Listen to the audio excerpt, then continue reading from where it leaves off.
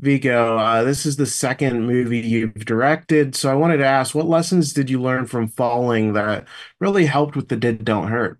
Well, with Falling, my first one, I tried to put into practice what I'd seen good directors, women and men that I'd worked for before, to prepare really well, which I think we did as a team, and to listen to people and to make it clear on the first day before the first shot. Good idea can come from anyone. Don't hesitate. Don't tell me tomorrow about this great idea you have about the scene we're working on today, because it'll be too late. You know, make it not just another job. Make it something we do together, and it's an original story, and we get one chance to do it. Let's do it. I took that.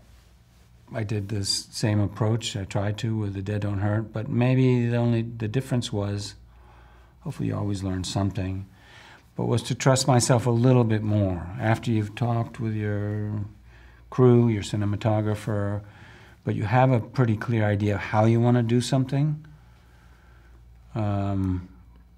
And if someone disagrees and they say, well, no, I think you should do this also and that, and then if you really are sure, I'm not going to use it in the editing room, so I don't want to spend the time, to trust yourself. So I trusted myself a little more. It doesn't mean I didn't listen to people. I still listen.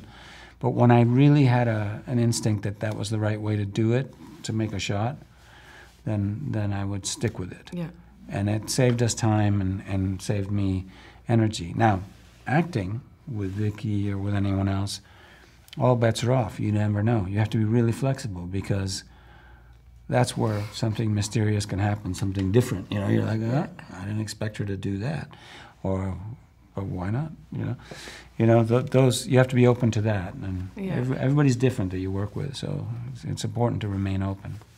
I love that. And Vicky, you have such a great performance here. And Westerns in the past have largely had a male point of view, but this story is very much Vivienne's just as much and focuses on what she goes through. What did you like most about just this role and her really driving the narrative? I like about her that she's like me. She's allowed to be a normal woman. I see myself very much as a normal woman, even if I'm an actress and you see me as the actress. I never see myself as the actress. And I am also struggling, with my life and my problems and how I survive in a male surrounding very often. I remember starting as an actress, and I still remember that, being in a room and there were only mainly men and having clothes that were much too short and much too tight, but it was the costume, and feeling uncomfortable about this. And I have many of those memories, and I don't try to focus on it because I'm always forward thinking. I want to go forward, and I believe in the good and the optimistic. But I think in that character you find everything of my own struggle that I had through my own life, even if I'm not in the Western world. And she's just a normal woman, and she's very modern. She's way from today. She's very much like me or my best friends, or And Vigo, my last question, there's a moment where you pull Vicky in the cow fertilizer. Is that romantic, disgusting, romantically disgusting? Everything you said. And funny. And no, it's funny. I think it's human. It makes you, it's kind of silly, but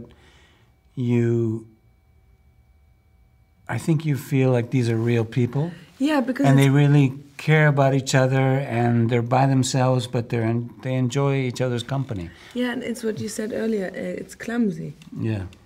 And you said awkward, and sometimes a love story becomes even more real when it's awkward. You Yeah, said awkward makes it even more romantic or even more sexy. More honest. Yeah. Yeah.